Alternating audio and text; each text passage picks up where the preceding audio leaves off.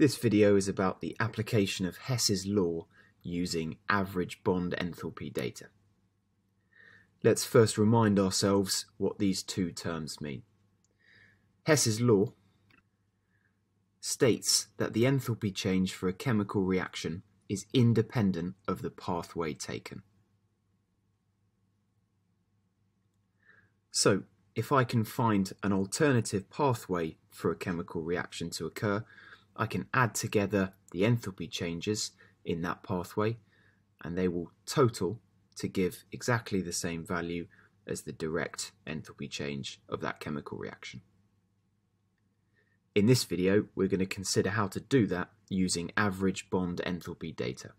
So let's write a definition for average bond enthalpy. So, average bond enthalpy is the average energy required to break 1 mole of a bond in the gaseous state in a number of similar compounds. The key parts of this definition are firstly that it's an average, secondly that we're breaking 1 mole of that specific bond, thirdly that it's in the gaseous state, so we have a fair comparison, and finally, well, it's an average of that bond in a number of similar compounds.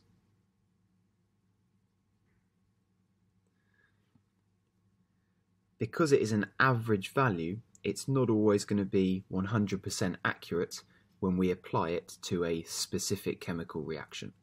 Because in our specific chemical reaction, we're looking at that bond in one single substance and not a number of similar compounds that's used to calculate this data. And this is a common 1-mark question that you'll see in IB exams.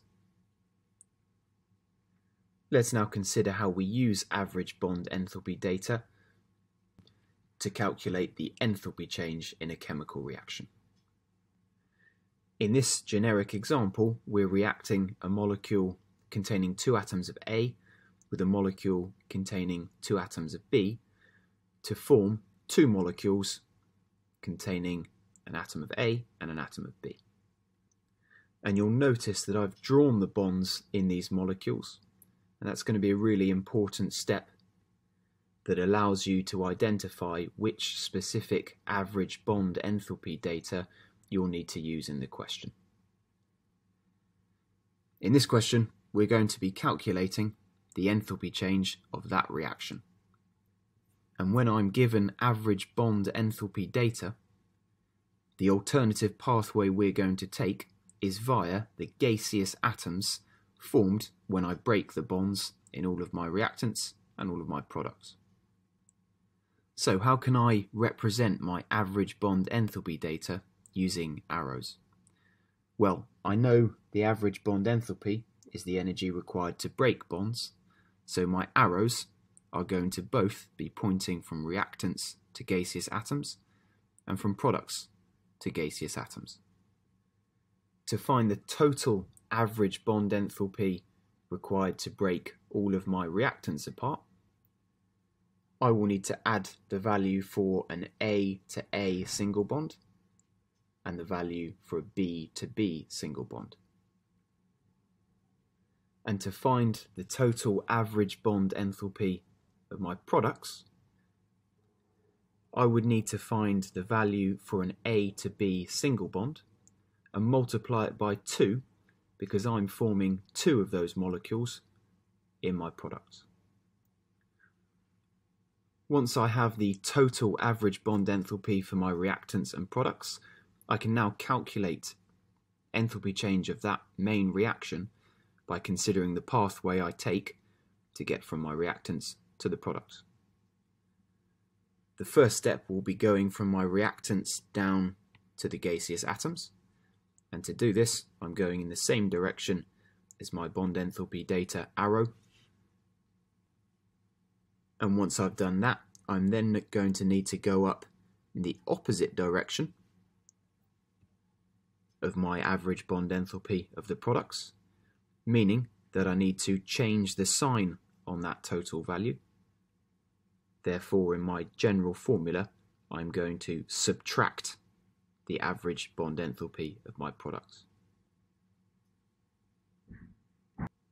So to calculate the enthalpy change of my initial reaction, I will always be taking the average bond enthalpy of my reactants in total and subtracting the average bond enthalpy of my products in total. Let's now consider the key points from this video. Firstly, Hess's law allows me to take an alternative pathway to calculate the enthalpy change of a reaction. In this case, we find an alternative pathway by calculating the total average bond enthalpy of my reactants and the total average bond enthalpy of my products. And I can use this general formula to help me. The third and final key point here is that using average bond enthalpy data will not always be 100% accurate, because the data themselves are taken from an average across a range of similar compounds, some of which will be different to the ones that are involved in your reaction.